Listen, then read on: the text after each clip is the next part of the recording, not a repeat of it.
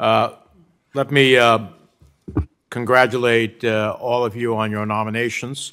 I'm pleased that we're considering nominations for critical posts, including some of our key European allies and partners.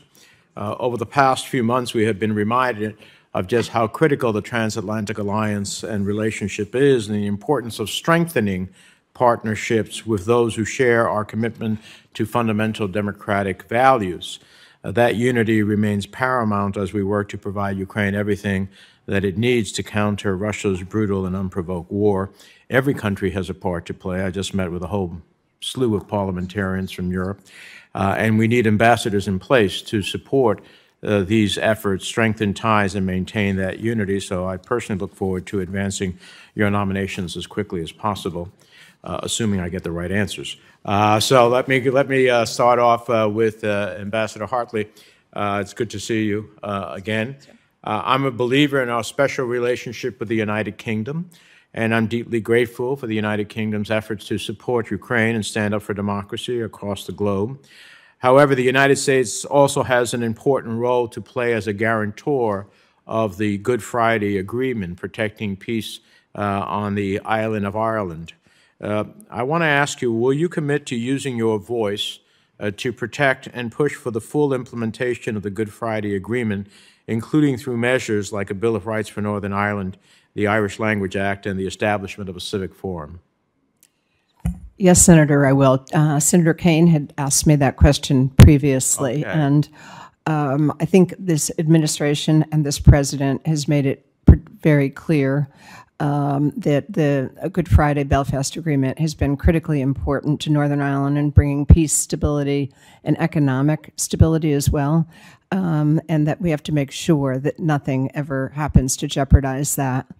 I did also say, because Senator Kaine brought up the elections that are happening later this week, that I think the executive and the power sharing agreement that's been happening in Stormont is also very, very important to progress in Northern Ireland. So I would absolutely make sure both parties are communicating with each other, and I commit to you, yes, that I will. Thank you. I didn't want to be redundant. I was not being able to view the hearing while I was with these parliamentarians, but I'm glad to hear your answer.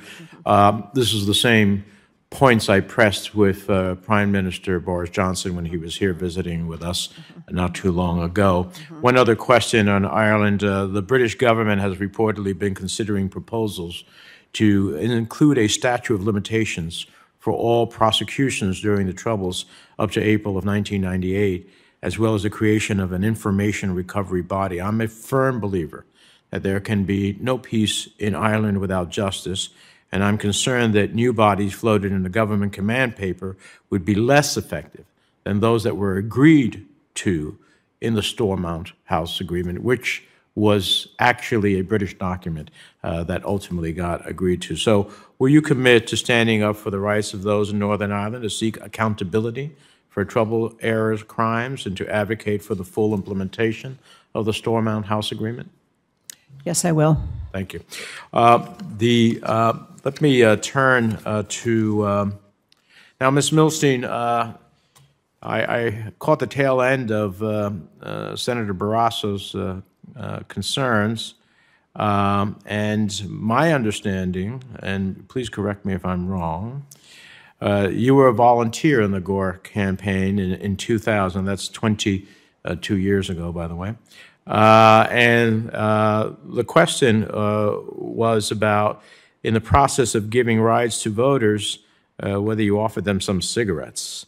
And at the end of the day, the Milwaukee District Attorney investigated, found no wrongdoing or evidence that cigarettes were provided in exchange for votes.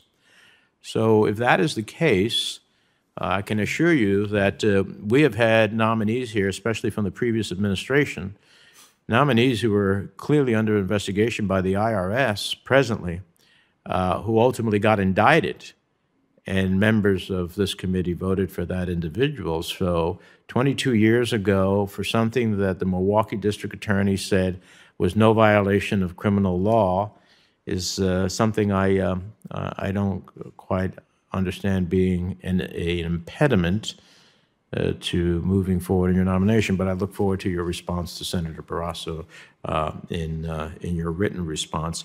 I do have a concern about money laundering as it relates to Malta.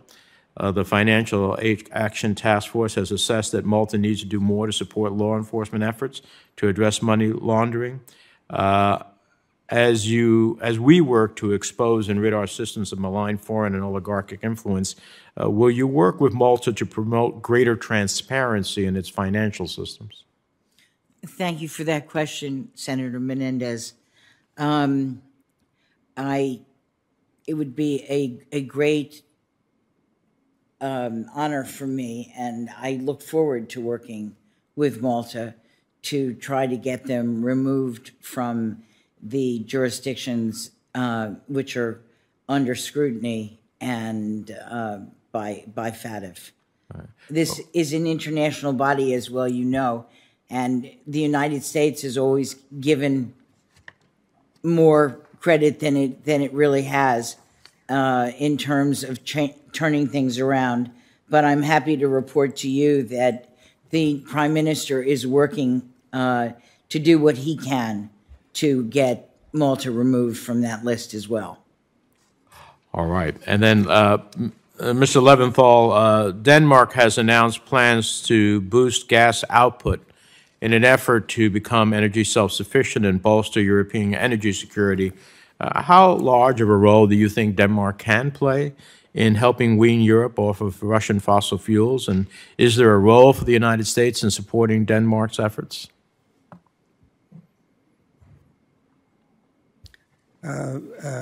As I'm sure you are aware, Senator, Denmark has played a leading role in climate change and leading in moving from a fossil fuel economy.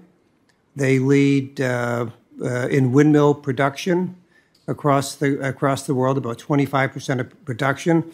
So I think Denmark has an important role to play. I hope we will help them